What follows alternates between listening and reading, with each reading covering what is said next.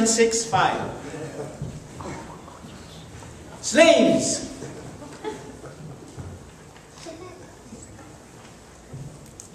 What? Slaves! Oh, come on. The Bible can be wrong, right? Slaves. Let's go to Matthew 20:25, as mentioned last week by Anthony. In the text, Matthew 20:25, Jesus called them together and said, "You know that rulers of Gentiles lord it over them, and their high officials exercise authority over them. Not so with you. Instead, whoever wants to be great among you must be your servant. And whoever wants to be first must be your slave." Slave. Oh, I don't want to be first. I'll just be the second or third. Yeah, if I will be first, then I will be a slave. So maybe. Well, in the other scriptures, it says we are the first of first fruits. 1 Corinthians 7:22. I'm not a slave, I'm free, right? Who is a slave? Okay, so you all agree you are free. 1 Corinthians 7:22. For the one who was a slave when called to faith in the Lord is the Lord's freed person. Similarly, the one who was free, all of us are free, when called is Christ, slave. Back to Ephesians 6:5. Slaves, obey your earthly masters with respect and fear and with sincerity of heart, just as you would obey Christ. Obey them, not only to win their favor when their eye is on you, but as slaves of Christ, doing the will of God from your heart. Serve wholeheartedly, as if you were serving the Lord, not people. Is this really true?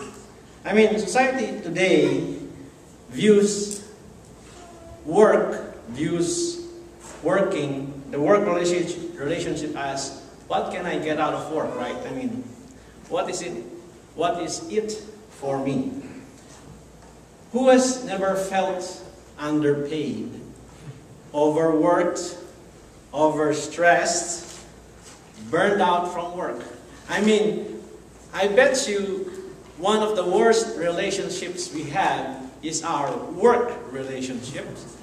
Employer-employee relationship, client, service relationship.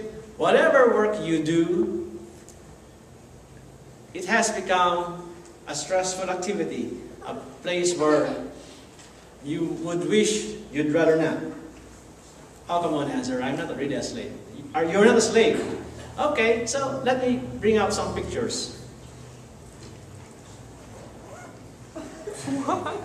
So you're not a slave, okay? But in the economics of today, if you don't work, you don't get paid.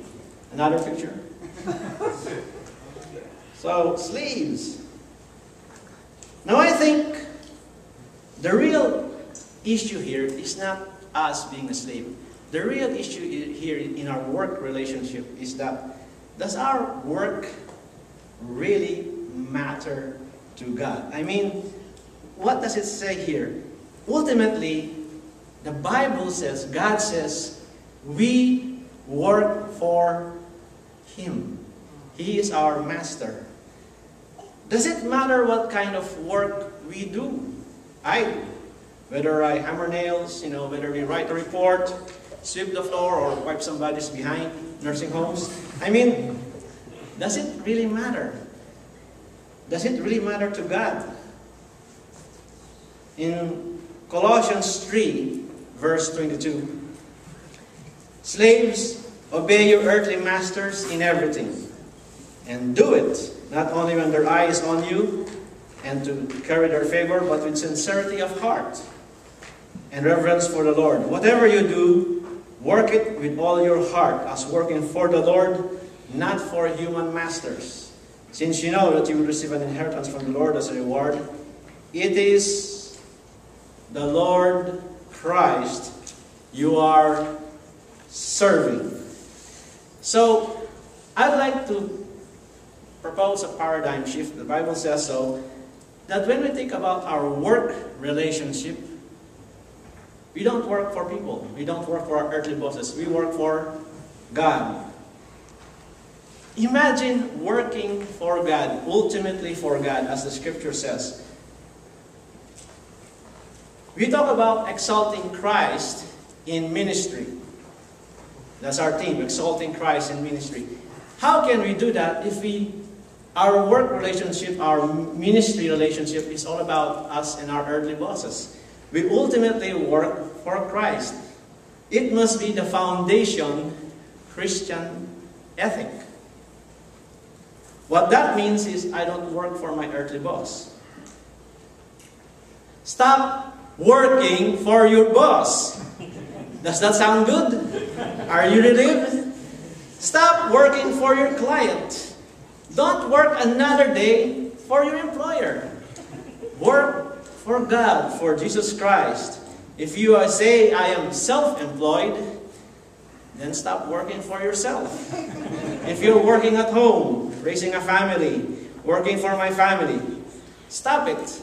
I don't work for my boss. I don't work for myself. I don't work for my family. I don't work for a corporation, for my company board, for my clients. I don't work for, the owners. I work for God. And imagine a work relationship when you're doing ministry, you just ultimately work for Christ. What will happen? The sincerity of your work, the attitude of your work will change, because working for Christ has high standards. And when you work for Christ, you will be free. You'll not be complaining too much. You'll be free to do whatever you can. You will work for Him. So don't do it. Don't work for anyone. God's Word says we all ultimately work for Him, for Christ. Isn't that good? Aren't you relieved? I mean, all the stress in work, in ministry, is because we always work for our earthly boss, our earthly person. You work for clients, you work for people who give us big room. Just imagine, work for Christ. Isn't that glorious? Isn't that exalting Him in ministry?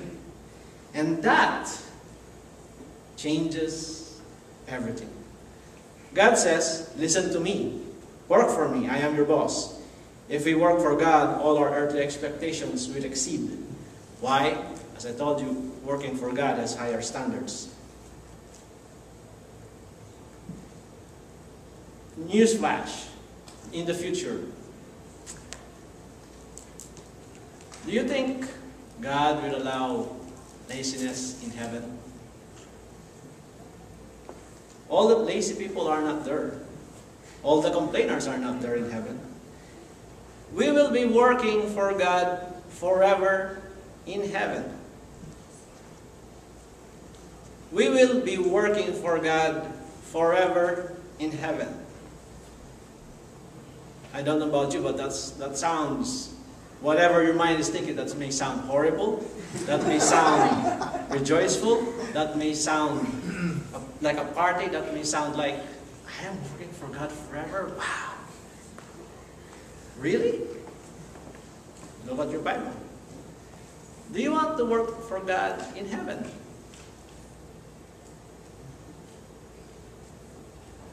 Do you want to work for God in heaven? Start now.